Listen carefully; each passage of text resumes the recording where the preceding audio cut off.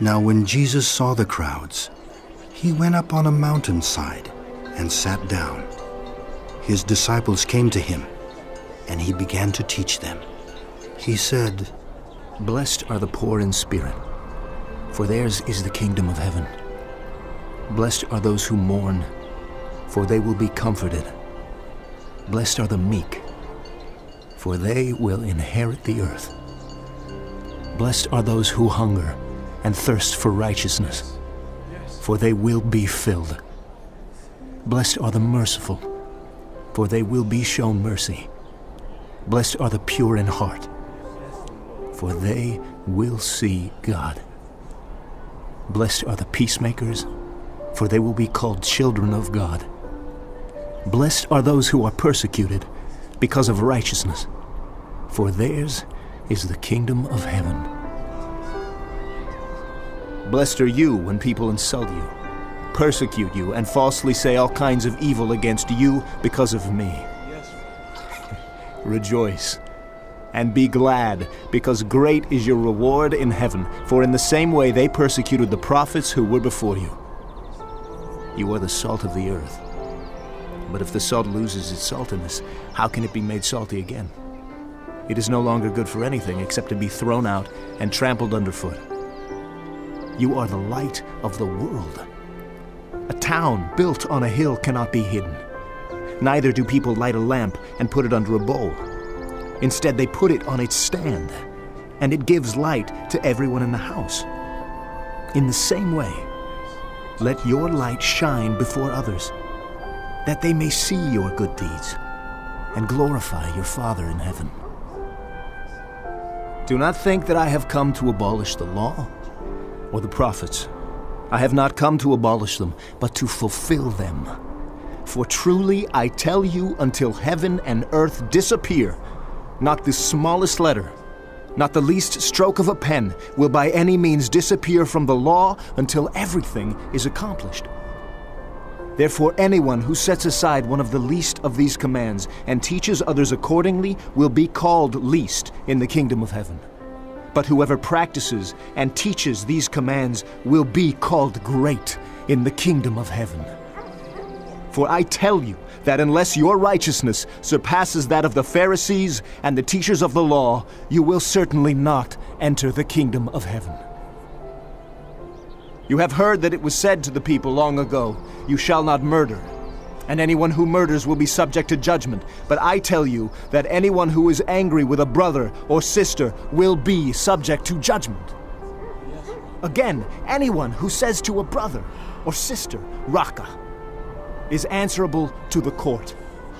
And anyone who says, "You fool," will be in danger of the fire of hell. Therefore, if you are offering your gift at the altar, and there remember that your brother or sister has something against you, leave your gift there in front of the altar. First go and be reconciled to them. Then come and offer your gift. Settle matters quickly with your adversary who is taking you to court.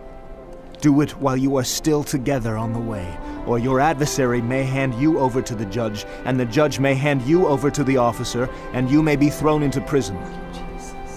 Truly, I tell you, you will not get out until you have paid the last penny. You have heard that it was said, "You shall not commit adultery." But I tell you that anyone who looks at a woman lustfully has already committed adultery with her in his heart. If your right eye causes you to stumble, gouge it out and throw it away. It is better for you to lose one part of your body than for your whole body to be thrown into hell. And if your right hand causes you to stumble, cut it off and throw it away. It is better for you to lose one part of your body than for your whole body to go into hell. It has been said, anyone who divorces his wife must give her a certificate of divorce. But I tell you that anyone who divorces his wife, except for sexual immorality, makes her the victim of adultery. And anyone who marries a divorced woman commits adultery.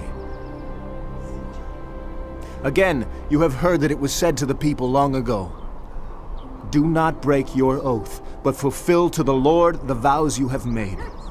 But I tell you, do not swear an oath at all, either by heaven, for it is God's throne, or by the earth, for it is his footstool, or by Jerusalem, for it is the city of the great king. And do not swear by your head, for you cannot make even one hair white or black. All you need to say is simply yes or no.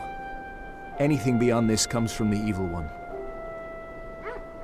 You have heard that it was said, eye for eye, and tooth for tooth. But I tell you, do not resist an evil person. If anyone slaps you on the right cheek, turn to them the other cheek also. And if anyone wants to sue you and take your shirt, hand over your coat as well. If anyone forces you to go 1 mile, go with them 2 miles. Give to the one who asks you, and do not turn away from the one who wants to borrow from you.